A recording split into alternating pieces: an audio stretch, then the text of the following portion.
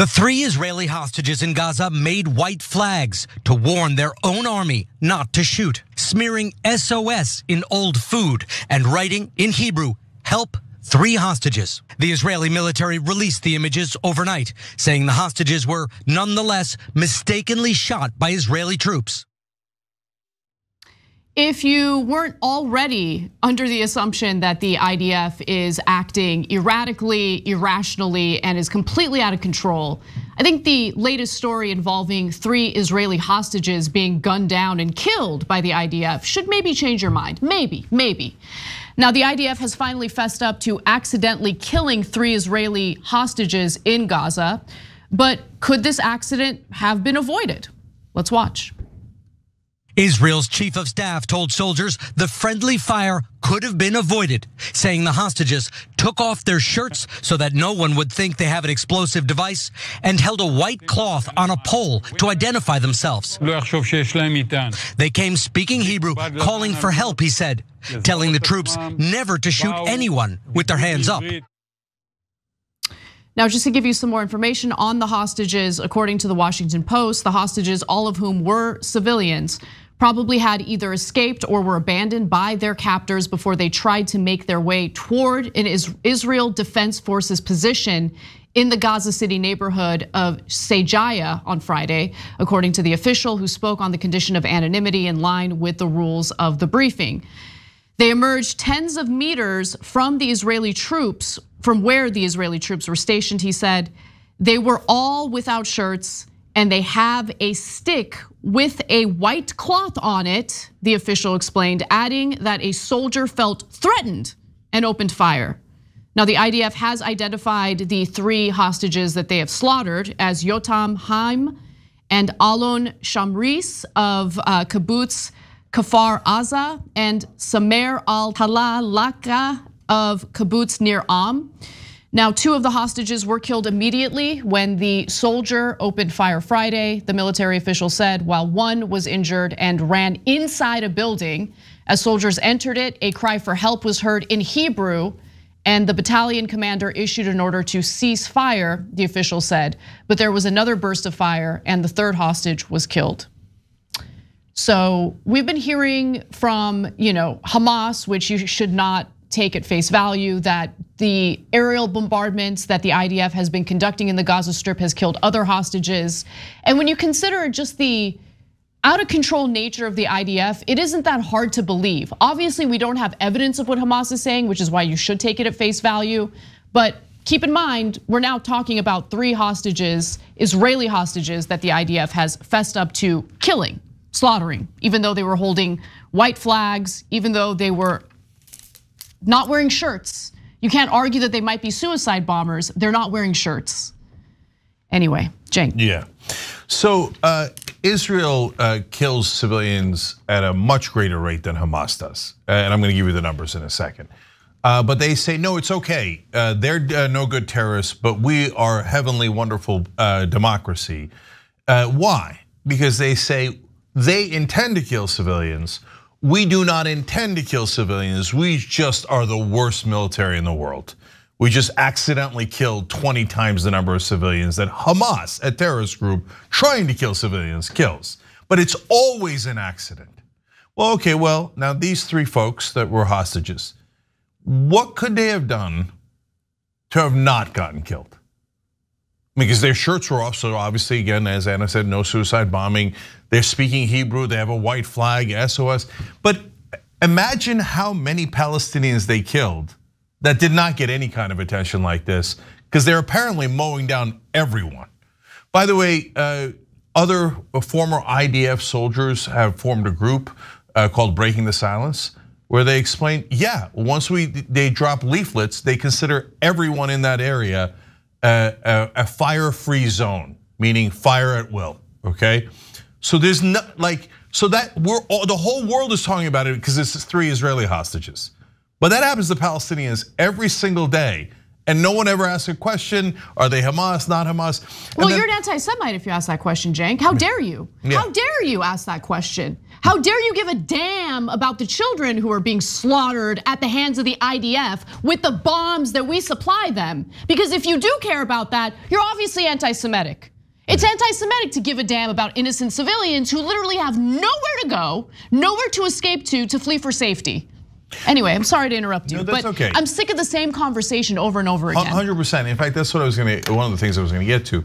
So I've been having a lot of debates about Israel all over media recently, but I'm tired of the debates because it's like debating with folks who are just in a completely different reality. So Hamas killed 36 kids when they attacked Israel, and we condemn that, and that's terrible and awful.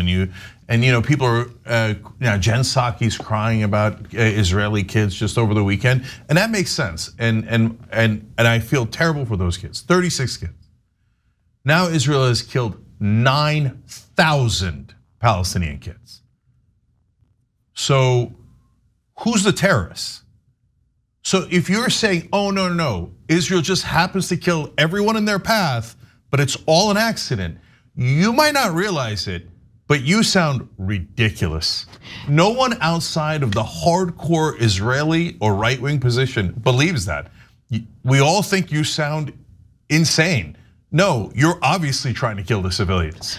45% of the bombs that the IDF is using in the Gaza Strip, a densely populated strip of land, consist of what's referred to as dumb bombs, unguided munitions, meaning that they're not precise, they're not accurate. Using them in an area that is not as densely populated as Gaza is dangerous because you're going to very likely kill all sorts of innocent civilians who are nearby. In the case of Gaza, which is even more densely populated, it's an even bigger issue. It means more civilians are gonna die. And you know what's so interesting about this? The United States government reads this report about 45% of the bombs being used by the IDF being dumb bombs, and they're like, we don't get it. Why are they using these dumb bombs? We're supplying them with precision guided munitions. Really, you're gonna pretend like you don't know why they're using dumb bombs, even though they have other bombs that they can use that are a little more direct, a little more precise? Are we gonna keep having and rehashing the same conversation over and over again? Let's just keep it real. According to the United States government and its unwavering, undying devotion to Israel, the lives of those Palestinian kids just don't matter. That's a fact. It is. Actions speak louder than words. If you say 36 kids dying breaks your heart, but 9,000 kids dying doesn't, and then you give a green light and want to send them $14 billion extra to murder more Palestinian kids, you are by definition saying, I don't care about those kids. 9,000 Palestinian children murdered, who cares? I don't care. All we need is plausible deniability. Oh, we didn't mean to kill 9,000 children. Okay, more facts. We dropped 2,000-pound bomb, or Israel drops 2,000-pound bombs. That's 4 times bigger than any bomb that America dropped in Iraq in a residential area. We thought anything beyond 500 pounds is a war crime. They're at 2,000 pounds. Half their bombs are unguided, meaning, who cares, just drop it. And then now you see with the hostage situation. Shoot at will, don't ask any questions, just kill them all. And then pretend that it's not our policy. Oh my God, every soldier there accidentally had the wrong policy. Every bomb accidentally fell on civilians. So I'll give you one last fact. So Hamas killed 846 civilians on October 7th. Outrage, terrible, horrific. Now, even if you believe IDF's numbers, which are comically false and total propaganda, but let's give them the complete benefit of the doubt. 5,000, they say, were Hamas fighters. Absurd. They've never shown any evidence of it. Okay, 19,000 killed overall, so 14,000 civilians at a minimum killed in Gaza. So that's 16 times the number of civilians killed by Israel over Hamas. So that makes Israel 16 times as guilty.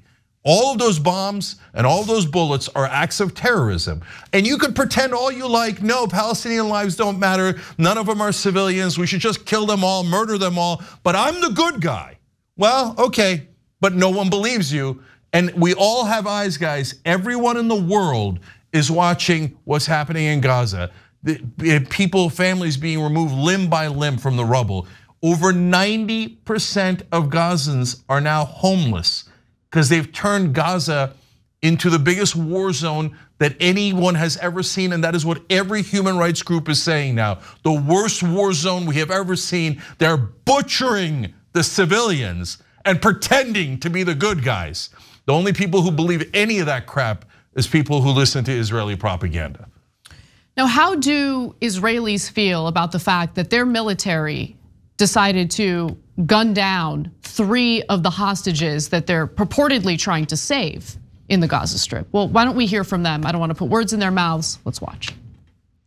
The families of hostages still in Gaza are outraged, calling daily for Israeli Prime Minister Netanyahu to resume negotiations with Hamas and bring their loved ones home. I am angry that the government let this situation get so far. I am angry at the world that is not supporting a deal right now, because this is the only way to bring them back home. And I am angry at, right now, I'm angry at all. Opinion polls suggest Israelis remain united in their support for the war in Gaza to destroy Hamas, but not in Prime Minister Netanyahu's leadership. And guess what? Netanyahu, unlike others in his government who were willing to apologize and take responsibility for what happened to those 3 hostages, he refused.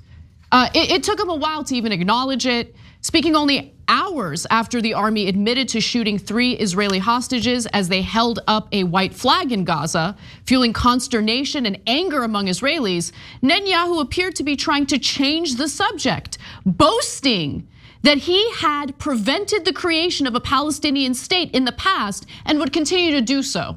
By the way, let's not forget how he prevented that from happening.